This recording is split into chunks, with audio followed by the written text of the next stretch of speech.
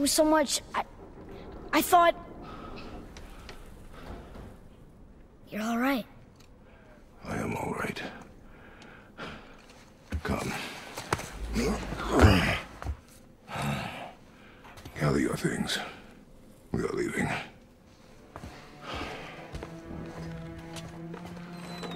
Thought I wasn't ready. You are not.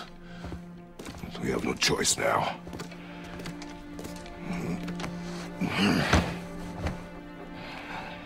Prove me wrong. Yes, sir.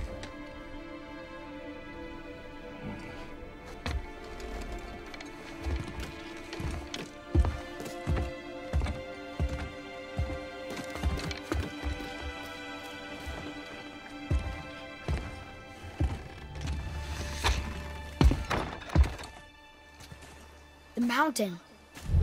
It's gonna be a long trip. Yes, but an important one.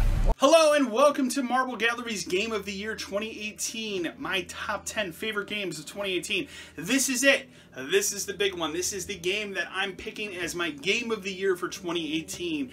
And we'll give a little drum roll here, I guess. My Game of the Year in 2018 is going to be God of War. And yes, it surprises even me. In the last week or so, I've been battling back and forth between God of War and Red Dead Redemption 2. And the more often I went back to God of War was a game that just surprised me and enthralled me so much as I played through it that, well, Red Dead Redemption 2 is the popular choice and the choice that everyone expects and everybody loved to death, and it's kind of the in and now game at the moment. I think God of War was... There was no other game in 2018 that I appreciated more by the time I rolled the credits on it than God of War. Now, yes, I didn't 100% God of War. I kind of want to now. I kind of want to go back and explore that world some more.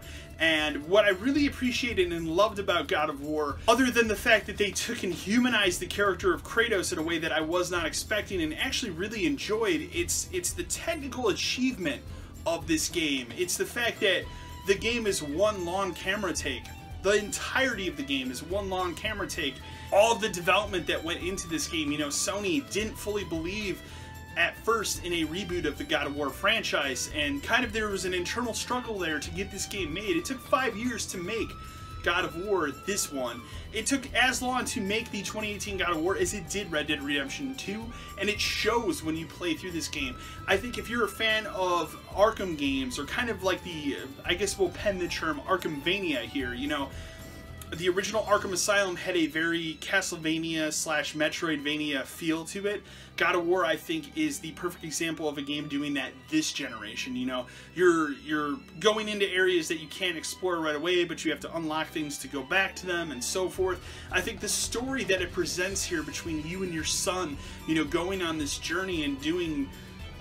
you know, going up to the top of this mountain to spread your dead wife's ashes. I think it's an incredible story. I appreciated it more and more as it went on. And, you know, again, this was a game that when it first was announced and up and through to about 2 weeks before it came out, I wasn't really anticipating it. I kind of was like a whatever state. And then those reviews hit where everybody's saying, no, this game is incredible. And I kind of just bought it. Then I went on Amazon like the day those reviews hit. And I was like, you know what? I'm going to play God of War. We'll see what everyone's talking about. I was blown away by all the aspects of it. From the big boss battles that you already come to expect from this franchise. I think the combat, the camera change, you know, from, you know, going from that third person kind of far out camera from the older games into this one, which has a more Resident Evil 4 type camera feel to it. The combat, also excellent and perfectly executed. Just loved and adored God of War in 2018. It's the game I've thought about the most throughout the year of like, man, God of War was really good.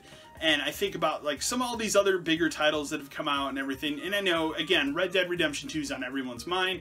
God of War is my favorite game of 2018. Like there's no better game that I think someone could go out and spend their money on in 2018 than God of War. If you haven't played God of War, it's the best game of 2018. I haven't played a better game this year. I think it's worth it, your time to spend, even, you know, months later. I would love to see if they would do a single player DLC for this game, or even if they were just like, hey, you know what, we're working on the next God of War game. I would also be into that as well. And I think enough seeds were planted during the story here for you to get to that point as well. So God of War 2018, that's my game of the year. I loved and adored this game. I enjoyed it so incredibly much.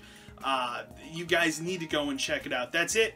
That's my game of the year. So I really hope you guys have enjoyed and appreciated all of the game of the year stuff that I've done this year. Remember, as always, to like, share, and subscribe to the channel.